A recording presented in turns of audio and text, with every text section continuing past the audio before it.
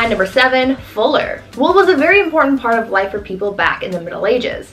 They were able to make all sorts of things out of it, and because it was waterproof because of the natural oils in the wool, it made processing the wool quite easy. But soon people found out that whatever they made out of the wool ended up being quite coarse and frayed easily. They figured that if they removed the oil from the wool, then it would make the overall product a little nicer, which it did, but the oil removing process definitely wasn't pleasant. Back then, in order to get the oils off wool, people called fullers would process the wool by pouring stale urine over it and then stomping on it. They needed some kind of alkaline solution to dissolve the oils, and urine was the best and most abundant solution. What makes this extra gross though is the fact that when it came to big batches of wool, they would have needed the urine of a bunch of people to get the job done. So that means that the fuller would have been sloshing around in the urine of like half the town. Gross. At number 6, ostiary. In the Middle Ages, religion played a big part in the lives of the people, and there were actually quite a few jobs centered around having something to do with the church. This is true with ostiaries, who worked almost like a secretary for the church. This position was normally held by a man who wanted to move up in the church's hierarchy. He was basically doing a menial task to butt kiss his way to the top. Ostiaries were tasked with being kind of like a church bouncer.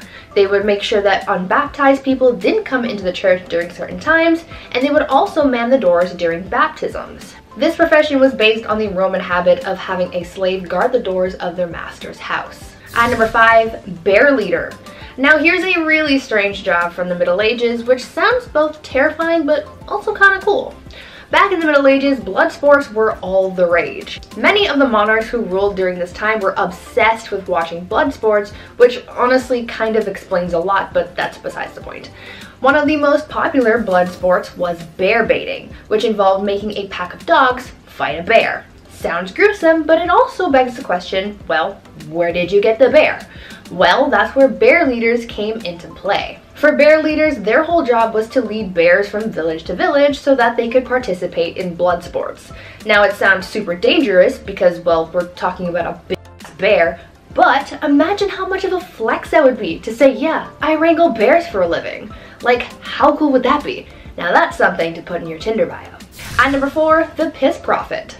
As we all know, medicine wasn't all that advanced in the Middle Ages. There were no actual doctors, and the people you would have visited if you were feeling unwell were the same people who doubled as barbers, so I don't know how accurate their medical diagnosis would be. In medieval England, people didn't really know much about health, and many people were known to get diagnosed based on their pee. Back then, they believed that the consistency, color, and taste of someone's pee could diagnose someone's ailments. The people who collected people's urine samples were called piss prophets, and they had their own criteria for determining what was going on in someone's body based on their urine. According to the piss prophets, if your pee was white, then it was the ideal color, and that meant that everything was working properly. If it was wine-colored, like blue or black, then it meant that something was very wrong. And if it was green, then you were basically on your last leg and you should probably get your will in order. Now, I'm not sure how accurate these readings actually were because medicine was basically non-existent back then, but they tried their best with what they had, I guess. Number 3, nuns. It makes sense, honestly. Becoming a woman of God was honestly a good career choice for a woman. For starters, you become a woman of God, and that means you're protected under His vision. Thank you, Jeebus. And people need that back then, seriously. Secondly, it would also give you a place to live. Some nuns stayed in one town and others traveled where needed, staying in monasteries and convents where it was possible, and probably more comfortable than living in the mud and stone huts that the serf women were living in. And lastly, they got rulers and sticks, and if someone was bad, they would punish them when they misbehave. Oh, sorry sister, I didn't mean to say naughty words in the classroom. I guess you'll have to spank Chetty now, ooh. All jokes aside, this might have been one of the best things for a woman to be, besides royalty or marrying rich. It's just how the times went. Number 2, landowner. I was shocked by this one too, honestly, but yes, women could own land. Sort of. It wasn't a blanket green light, it's a bit more confusing than that. Some could, some couldn't. There was a few rules here and there. They were stupid man patriarch poo-poo rules, but rules nonetheless. In Normandy, for example, only men and their sons could possess land ownership. In the Basque region, both sons and daughters could inherit land. In England, both could, but if there were any surviving men or brothers, then they would be considered first, and not women at all sometimes. So no, it's not as open as today, and you probably would catch some strange looks as a woman rolling up to an empty lot and staking your shovel in the ground. It makes life a lot easier if there aren't so many rules, and I know you guys agree with me at home. The less red tape, the better, right? And be nice to girls, be nice to women. Number 1, artists. This one hits home. I think Chris can agree with me on this one. A lot of male artists, writers, and poets get remembered from history, but there was a few decent female ones too. We gotta give them some spotlight. It sucks that males get all the spotlight. To me, this makes sense. In my experience, a lot of girls I knew growing up had natural talent for arts. I remember growing up in school, and art class was always one of my worst subjects. No, not because I didn't follow directions, but my art never came out the way I wanted it to. I didn't feel the motivation, babe. I couldn't see the motivation. Most of the girls in art class just passed with flying colors. No pun intended. And for writing, well, besides my dyslexia, if you looked at a paper I wrote in the 6th grade versus a girl from my classroom in the 6th grade, what's the difference? Well, you can actually read hers. Mine are terrible. All grade school antics aside, notable artists and writers include Clarica Gouda, that's a cool name, and Hildegard of Bingen. Names you might not know, but for sure are worth a Google search. Kicking off the list at number 10, black cats. Yeah, we'll start this dark list off a little slowly, we'll ease our way into the witch trials. You see a black cat cross in front of you, what's the first thing you think? Bad luck, bad omens, bad stuff? Does that cat belong to anyone? Maybe I should take it home and take care of it. Well, in 1232, Pope Gregory IX, he exposed a cult of witches in northern Germany. Yeah, he wrote an expose called Vox in Rama. He went in deep. He knew some of the ritual words used at these cult meetings. He knew everything, which, in my opinion, a little fishy, right? This guy knows a lot. Were you involved, my dude? What's going on? He exposed the happenings, including the involvement of one black cat. They would oddly kiss it and worship it. Now at first when reading about this, I was like, oh no, the cat, what's gonna happen? No, it's good. It was cat worship in this way, which is odd, but better historically. The Pope did afterwards send hunters out to eliminate any cat in sight, so it is pretty dark and scandalous. The level of cats in the mid-1200s was almost at an extinct level. Pretty horrible, right? If only we had all those cats later on in 1347 when, rats carrying the Black Death arrived. We definitely could have used a few cats, but witches. Number 9, flat earth. Okay, it's 2022. We can watch live footage right now from the International Space Station just whipping around us. We can fly to Australia in this day and age. We can have a window seat and watch the entire commute. But there's still a good amount of people today that believe that the earth is flat. How shocking is that? How scandalous indeed. The same guys who believed women were witches were also like, oh, of course the earth isn't flat. That's crazy. How conflicting is that historically? We think any time before Columbus, especially back in the Dark Ages, we have this general idea that they didn't know anything, specifically the scale of the planet or even the universe for that matter. We're still launching telescopes into space to record the edges of the galaxy. There's so much we don't know today, yet there's still flat earthers. Shocking enough, the Middle Ages didn't see many of those. In the 13th century, navigators were regarding the earth as a sphere, with 4 cardinal points as well. Even going back further, looking at ancient Roman days, in 77 AD, Pliny the Elder, the ancient philosopher, also agreed on the Earth's shape. It was common knowledge, dare I say, even in the Dark Ages. So if you know any flat earthers, send them this link, and then also send them a link of the ISS. I don't know. Number 8, red hair problems. Alright, if you're a redhead out there, I'm sorry about this one. I had to talk about it. History can be ugly sometimes, and more often than not, it doesn't make a lot of sense. Historically, urine has been used for the greater good. Teeth whitening, Roman laundry days, urine makes leather soft. We get it. The Spanish Inquisition brought with them the idea that red hair was a sign of witchcraft. Yeah, the sign of the devil himself. The manuscripts published at that time about redheads too didn't help. They were horrible. The Proverbs of Alfred warns against having a redhead as a friend. And then another manuscript, Secretum Secretorum, warns against using redheads as advisors. Yeah, not even a work friend. Sorry, Big Chad. 14th century manuscripts tell me that you're working for the devil, so now we can't talk to you, all because you have nice hair. Another manuscript from the 14th century believes that redheads are rarely faithful in both friendships and romantic relationships. Yeah, if you have a redhead partner, don't go through their phone, okay? Don't listen to the Spanish Inquisition, okay? Don't listen to the devil. They're not working for the devil, okay? They're just fine. They're redheads. Freckles as well. If you had freckles in the Middle Ages, good game. Number 7, the streets. Unusual to most, but very common to women of ye olde times. When you're a woman who's got nothing, sometimes you gotta give something. That something just so happens to be what's hiding in your pants. It's a profession that's as old as time, and it will not be going anywhere anytime soon. Women work the streets. I don't think that's anything to be ashamed of. Number 6. Joan of Arc. It doesn't get more unusual than the savior of France. England and France were having a go at it, if you will, which, if you know history, was like round 12 of 100. Anyway, it wasn't going too well for France. It was going rather poor, actually. The same kind of poor I got on my report cards under the paying attention section. Oops. Then there was Joan, really a nobody, when one day she heard the voice from a higher power that she was to drive the English out of France. Naturally, the people around her, especially the men, scoffed at the thought of a young woman being the hero they needed. But given that they had nothing to lose, suited her up and sent her out. Plot twist, she did very well, like crazy good. The Battle of Orleans proving her grit. The English were so confused and disgruntled by a young peasant girl defeating their armies, they thought it was only proof of one thing, that she wasn't a sign of God, but rather a sign of the devil. How dare a woman beat us that's man stuff, you can't do that. Number 5. Queen. It is unusual. Most people didn't get to be royal. I mean, think about it, seriously. Although I'd certainly like to be, I can't just imagine it. King of the internet.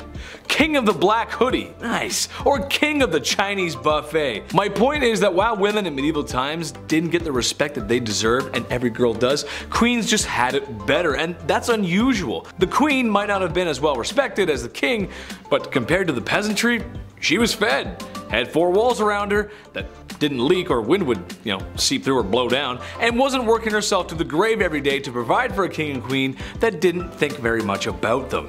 That's a really hard life to live. Number 4. Cooking. Chief, somebody had to do it. Although, there's something that tells me the food wasn't that good. This isn't exactly Gordon Ramsay's 5-star cuisine. Beans, cabbage, eggs, onions, bread, and of course beer or ale to wash it down. The peasantry just didn't have the same access to food like royalty did. Although with a list like that, it sounds like it's a fast-track way to an upset stomach or some really grody gas, dude. It was women who would often be preparing those delicious dishes. Besides the hours I would spend on the commode after visiting a commoner's house from eating that, the taste is something worth talking about, I think. When you guys are cooking chicken, for example, what are your favorite recipes, spices, flavors? Let us know in the comments, I'm curious. My favorite chicken is barbecue chicken. Brush a little Diana sauce. Medieval folks just didn't have that. More upsetting than that is the lack of spices in general. While there were some, anything not local would have been crazy expensive and not available to common folks. Medieval women did the best with what they could when they had it. That's just how it goes, Chief. I talked to him, he's a chef, he said it's alright. Number 3, medieval barbers. A barber from the Middle Ages. Yeah, that title alone gives me the chills. If I have a toothache, I'm telling no one. That appointment's gonna suck, okay? Cavity, toothache, maybe you accidentally bit a rock, chipped a tooth, whatever. They would only pull it. Worst case, best case, your teeth are getting pulled no matter what. Yeah, barbers were responsible for cutting hair, pulling teeth, and bloodletting. The classic 3-in-1 appointment. Get it all done in 40 minutes or less. There you go. Keep the change, good sir, and a thing of ale. There you go. Get drunk, pull my teeth. Middle Ages. Back in the 1500s, patients were walking in with an arrow sticking out of them, right? Instead of cutting the tip off and then pulling it the opposite way, the arrow remover would cut into the injury, open it more, which would suck, and then it would hold it open. And then the barber would come in and then pull it out in his own barber way. Whatever his qualifications were, it didn't really matter. If he was a barber, he was also pulling arrows out of your back. So you would go in for a toothache and then you would leave with an amputated foot. You never know. Medieval barbers sucked all the time. Number 2, the ducking stool. This next one requires so much effort. I can't believe this was a real thing that real people did. The ducking stool was made to punish women involved in sexual activities. How dare they? How dare thou? Men were punished too, but if we know anything about history, it was mostly women who had to put up with all of this shit. There was the first standard ducking stool, so women would have to, sit in this chair, strap themselves down while sitting outside their houses or, whatever. They get carried down the street. Humiliation at its finest. That was the main key here, where you'd, come out and go, shame, shame for 46 minutes, and then go back inside. That was your day back in medieval times. They had sex. Can you believe that? It's disgusting. Let's take the day off work and embarrass them and make signs. The second version of the ducking stool was essentially the same thing, only it was then dunked into a river over and over again to cool her immoderate heat. Yeah, we gotta cool these witches down. Great. I wonder where all these people, like, do they not realize where they came from? This is the dumbest shit. At least that's what French writer Francois Maximilien Mission says. They should cool off all of those angry villagers instead. They should dip them in the river. They're the ones burning with rage because somebody over here is getting some and they're not. At number 10, baby night. I know that when someone asks a little kid what they want to be when they grow up, some of them might respond with saying something like a princess or a cowboy or a knight, but back in the medieval age, kids were really becoming knights, not just when they grew up. Knights started training when they were between the ages of 7 and 10, so their childhoods were pretty short-lived. In this day and age, kids that age are starting elementary school and are still too short to ride most rides at the theme park, but back in the day, they were being trained to go off to war. Sounds like a pretty sucky situation, but it gets even worse when you realize that most of these young knights didn't even get a choice in the matter. Parents back then controlled what their kids' futures were going to look like, and there was nothing that their kids could do or say about it, so if they were to be trained as a knight and go off to war, that's exactly what was going to happen. At number 9, squires. Now, even though kids as young as 7 years old would be shipped off to train as a knight, luckily no one was going to send these kids out into battle just yet. Before they could even think about seeing the battlefield, they had to go through training. First, they started off as pages. The pages mostly did menial tasks like working in the stables and serving food to the knights, but they also learned to ride horses and use a sword. A few years later, when they were about 14 years old, they would graduate to become a squire, where they were assigned to a specific knight, sort of like an assistant. The squire would do some pretty menial tasks for their assigned knight, and they would clean and polish the knight's armor and sword, tend to the knight's horse, and help the knight get into their armor for battle. Most squires got through these tasks with a dream that one day they would become a knight themselves and have a squire of their own, but unfortunately in some cases, some squires never became knights and they stayed a squire even past the age of 18, when most squires would become knights. Seems a little unfair to me, but I guess in that case you wouldn't be burdened with the knowledge that you could die on the battlefield, since you would never make it there. Before we continue learning about medieval knights and how messed up their lives were, why not consider leaving a like on this video if you're enjoying it so far, and maybe also consider smashing that subscribe button as well to see more videos like this one. At number 8, training. When you picture what it would look like to see squires training, what do you imagine? Do you picture kids fighting with wooden swords or practicing how to put on armor? Well, you can put that out of your mind, because that image is more sunshine and rainbows than what actually went on, because training to be a knight was a very grueling process. When a page graduated to become a squire, they then had to master the 7 points of agility. The 7 points of agility were sort of like sports that would help the squires become good knights. They had to master shooting, fencing, wrestling, riding horses, swimming and diving, climbing, long jumping, and tournament sports like jousting and dancing. Yes, that is more than 7, but let's just agree that medieval math was flawed and not think about it too hard. Other than the physical skills that they had to master, squires also had to learn how to recite poetry, hunt, play chess, and impress the ladies, because even though they were going to be slaying people on the battlefield, they still needed to be able to win a woman's heart. Unfortunately, even with all of this training, many young knights died in their first battles, but at least they tried their best, right? Number 7, Macbeth's curse. Every curse starts somewhere, okay? All you theater kids out there probably know about this one. I feel guilty talking about this, here we go. There's a few things you can't say to an actor before a show, and oddly enough, good luck is one of them. Yeah, you're supposed to say break a leg. All these theater traditions you can't break, okay? You're about to go on and do Shakespeare and do like this huge monologue wearing funky shoes. You gotta be in the zone, okay? You gotta, you know, it's like game day. Even actors have their playoff beards, you know what I mean? It's like a ritual, you gotta stick to it. This legend goes back to 1606, the time of Macbeth's first performance. The actor playing Lady Macbeth died right before the show, sadly, so Shakespeare had to step in and play the part himself. Now apparently at this time, a coven of witches cursed the show. Yeah, since then there's been tales of real daggers being used in the show accidentally instead of prop daggers. The Astor Place riot in New York City back in 1849, that was caused by rival actors both playing Macbeth in their respective productions. There's also countless amount of stories recalling botched performances of the play, but what do we think? Is this the case of being in your own head and we just never dropped it, or is the Macbeth curse real? I don't know. COVID of witches cursing plays. That sounds pretty medieval. I hope it's not real. That would suck. I just got cursed. Number 6, witches curse. More curses. Let's do it. From the 1400s to the 1700s alone, there were around 50,000 individuals who were all found guilty of witchcraft and wizardry. And we all know what that meant. But how many of those were actual witches? Like, really, was this a real thing? Were any of them actually found guilty? Was any of them the Red Woman from Game of Thrones? Like, you know, did she do anything? We'll start with a woman named Mother Shipton. Mother Shipton, aka Ursula Southiel. She was a clairvoyant from the 16th century, England's greatest, if that. Her mother as well was a widely known witch, which is a little dark. But Ursula, she was good at her job. She was often compared to Nostradamus, so she was using her passed on abilities for the greater good. Again, greater good, the Middle Age greater good. She predicted the execution of Mary Queen of Scots, and she also predicted the internet. Yeah, in the 16th century, she predicted that thoughts around the world shall fly in the twinkling of an eye. It rhymed, so you know she was on a good streak. Mother Shipton actually passed away a peaceful death, believe it or not. She wasn't hunted down by a mob or anything like that. She was actually buried on unholy grounds in 1561, which is insanely bizarre for a witch at any time. And the fact that people compared her to Nostradamus and she wasn't, you know, shocking. Dare I say, we have a good one. A nice good one for a halfway point. Number 5, Agnes Sampson. And now back to the dark stuff. This one's not as great. Turning the clocks now to 30 years after Mother Shipton, the general public isn't always so easy when it comes to clairvoyance. So around 1590, when King James VI, when he was ruling Scotland, this was an important time because the lovely Anne of Denmark-Norway, his wife, she was very much opposed to black magic or all that voodoo. She wasn't on board at all. During one commute back to Scotland, for example, the couple barely made it through a fierce storm. So King James VI, he was now convinced, because of his wife, that the storms were an outcome of black magic. Yeah, a witch cursed their commute. All because of a storm, they thought this, imagine that. So they charged one Agnes Sampson. The king and the queen all believed that these witches attended a coven on Halloween night, and that's what happened with their commute. So she was held prisoner until she confessed. And then at that point, she finally met her horrible fate. Her nonsensical, horrible fate. At number 3, burial. For medieval knights, dying was just part of the job.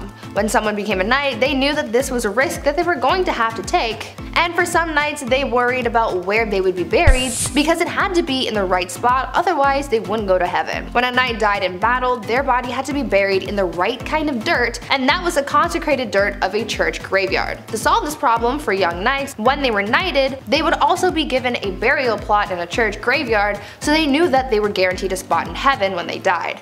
This, however, created a bit of a loophole for anyone wanting to get a one-way ticket to heaven, because even older knights who enlisted later in life would be able to get buried beneath a stone effigy in a church and be able to go to heaven even if they really never did all that churchy stuff beforehand. At number 2, yummy people. As you could probably imagine, for medieval knights, desperate times called for desperate measures.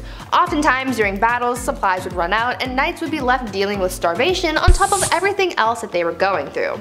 This proved to be a huge problem during the Crusades because after supplies and food started to run out, people got desperate and started seeing other people as snacks, if you know what I mean. Some of the poorest crusaders resorted to eating people to get them through their journey to take back the Holy Lands, and as you can imagine, it was a pretty gory sight to see. Knights back then recalled seeing enemy forces on spits and dismembered people just laying around in plain view. It was rough being a knight back then, and the amount of shortcuts and strategies people came up with just to survive got real dark real fast. And finally, at number 1, dehydration. On top of not having enough to eat, many knights from the Crusades also didn't have anything to drink, and many of them died of dehydration. Dehydration was especially deadly during heat waves. At one point, things got so bad for knights embarking on their holy war that 500 knights died of dehydration in just one summer back in 1097. Since it was such a terrible way to go, people started weaponizing dehydration, so to speak. This happened when the Sultan Saladin lured the enemy forces away from their water source and set fire to the grass around the enemy troops, causing them to overheat. Because they couldn't drink anything and because of the intense heat, the troops got too weak to fight back, and then they were defeated by Saladin. The elements were so intense that these knights really had it bad. Weaponizing dehydration, that is a super messed up thing to do, but back then people were ruthless. At number 10, water carrier. These days, we have it so easy. We have the internet at our disposal to learn about pretty much anything, we have cars to get us from point A to point B, and all of our resources are close by. We get food from the grocery store and water from the taps in our houses. But back in the Middle Ages, things were a lot tougher for people, and they had to go through a lot just to get basic life necessities, like water for example. Getting water to people wasn't as easy as you might have thought, and so that's why getting water became a whole profession. In a medieval city, you lucked out depending on the area that you lived in. If you lived close to a river or stream, then you could get all the water you wanted and pretty easily too. But if you weren't so lucky to live near this resource, then you might have had to hire a water carrier to fetch it for you. People sought out strong young men to become water carriers for them, and as the name implies, they would get paid to go to the nearest source of water and bring it back for their employer. This profession became pretty popular in the late medieval period in London, and by this time so many people were working as water carriers that they created their own fraternity. At number 9, town crier. I'm sure you've heard of the town crier at some point in your life, right? They're often incorporated into pop culture pieces that take place in the medieval times. When you think of the town crier, you might also think of the famous hear ye that is associated with the speeches of the town criers. Back in the Middle Ages, the role of the town crier was a very important one, as it was a crucial way for the local authorities to communicate with the residents of their community. The town crier would often make announcements of new laws, royal proclamations, the start of events, and even the punishments of criminals. They were basically the news anchors of the past.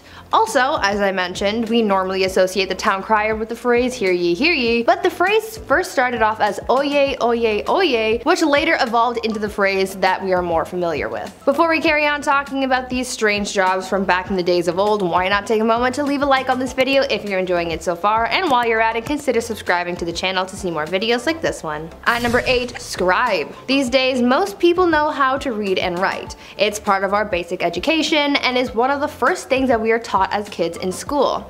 As we progress in society, basic literacy is taught more and more throughout the world, as some people in parts of the world might not have access to this privilege, but back in medieval times, most of the population was illiterate, which made the roles of scribes so crucial. Not everyone had access to the right education, but for those who did and could read and write, they often became scribes.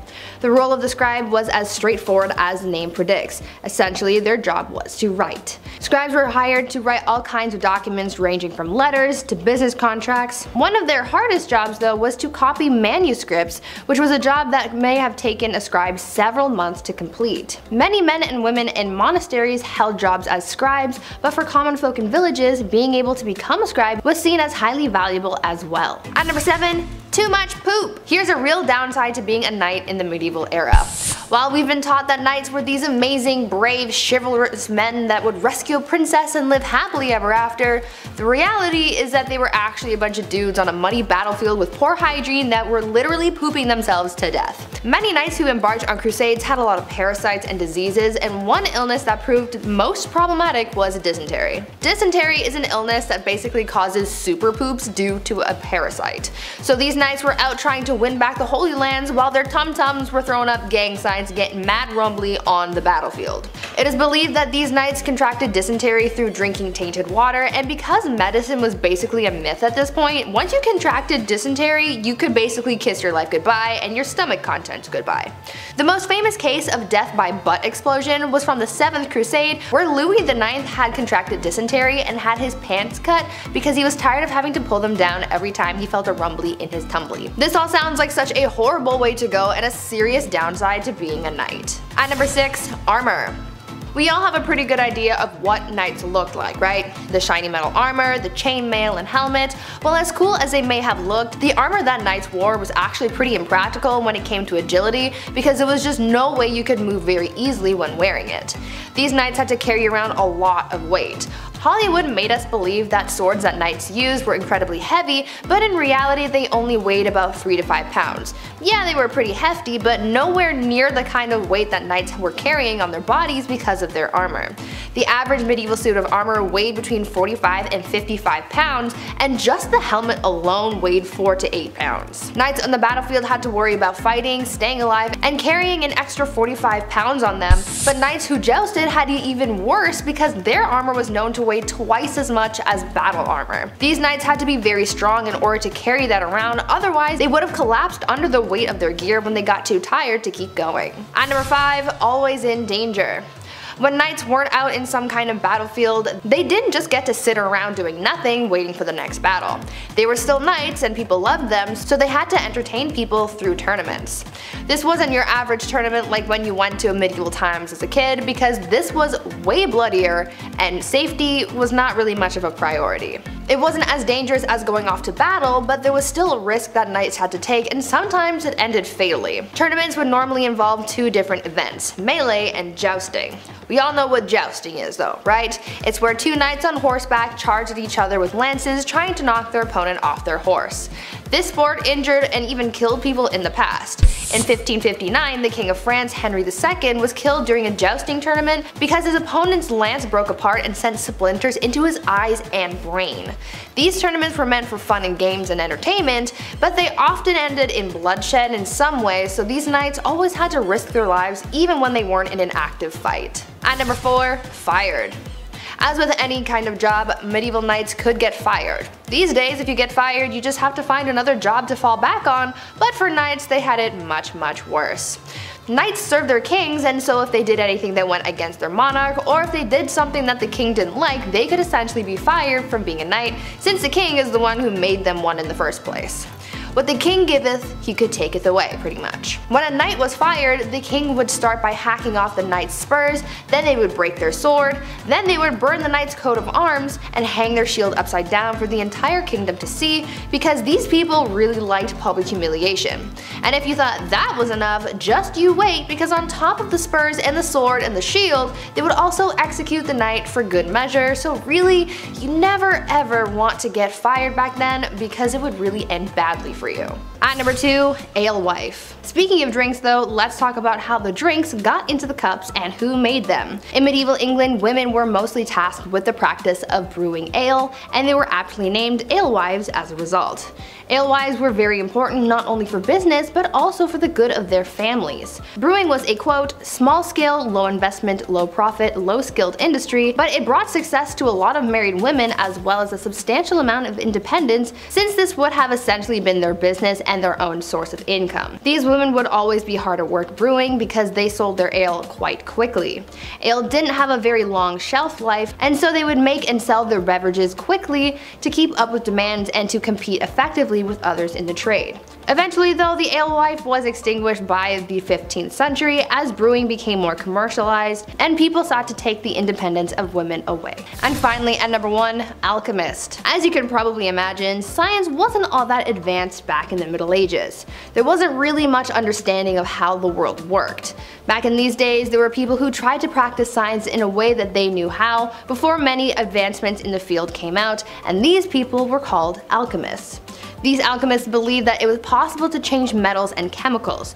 They tried to purify metals to change them into other things, and one of the most common experiments was trying to convert tin into gold or silver. For other alchemists though, their mission was to come up with new medicines to heal people and cure them of their ailments. Alchemists were quite popular until the 17th century, as the ideas behind alchemy were replaced by the science of chemistry. I guess you could say that alchemy walked so that chemistry could run. At number 10, groom of the stool. There were a lot of really horrible jobs back in the Middle Ages. I mean, these people literally took any task you could think of and turned it into an actual profession. From fetching water from the nearest stream to handing drinks to people, everyone had some kind of job. But with that said, some jobs were worse than others, and here's one of them. The groom of the stool was a job created during the reign of Henry VIII, where the role was to monitor and assist the king in his bowel movements. They would carry a commode around at all times, waiting for the king to do his business, and they were also tasked with monitoring the king's diet and meal times, and would organize the king's days around his break times. They were also tasked with undressing the king for him to do his business, and it's also been suggested that they would have to, quote, cleanse the royal posterior as well. You know you're well off when you hire someone just to take care of your bodily business. Talk about a crappy job. At number 9, kissing sheets. For thousands of years, one of the biggest threats that people of royal or high status had to worry about was being taken out by their enemies. Monarchs worried about the threat of being poisoned by their enemies, as it was one of the most common methods of offing someone. So they thought of an array of precautions to take in order to prevent being taken out by some kind of spicy death sauce or something. Many monarchs hired tasters to try their food before it was given to the king to make sure it wasn't poisoned, but some monarchs were also afraid of being poisoned through something that they touched. This is why Henry VIII hired someone with a very important job to make sure that his bed wasn't poisoned. The person who was tasked with making the king's bed was also required to kiss every part of his bed every morning. They would kiss the pillows, the sheets, and blankets to prove that someone hadn't smeared poison on it. The king was also concerned with people poisoning his clothes too, as well as his sons, and so they would be tested for poison before they got dressed. Henry VIII was really out here providing employment for just about every weird task you could think of. Before we carry on talking about some of the strangest professions from back in the Middle Ages, why not take a moment to leave a like on this video if you're enjoying it so far, and while you're at it, consider subscribing to the channel to see more videos like this one. At number 8, leech collector. Back in the Middle Ages, things were still quite underdeveloped, like medicine for example. In our last video, I told you guys about alchemists who, at the time, were pretty much the ones who sought out cures for different ailments. Because science wasn't really known to them back then, they tried using whatever they could find to create cures, and one of the most common things that were used in medicine were leeches. Now, as we've learned by now, anything could become a job in the Middle Ages, and so gathering leeches became a profession. What's even weirder than the fact that finding leeches was someone's job is the method of how they collected those bad boys. Leech collectors would wade into the water with bare legs and wait for the leeches to come to them. They would swish around and try to gather as many leeches on their body as possible. They would then get out of the water and pry the leeches off, putting them into a bucket and selling them to people in town like barber surgeons and other medical professionals. Now, I can't say I've ever had a leech on me, so I don't really know what it feels like, but I can imagine that it's an uncomfortable feeling, so to have a bunch of them all over you must have been a nightmare. At number 7, Reeve. These days we have elected officials in our communities who serve as a sort of voice of the people. Back in the Middle Ages, they sort of had someone similar to that, and they were called Reeves.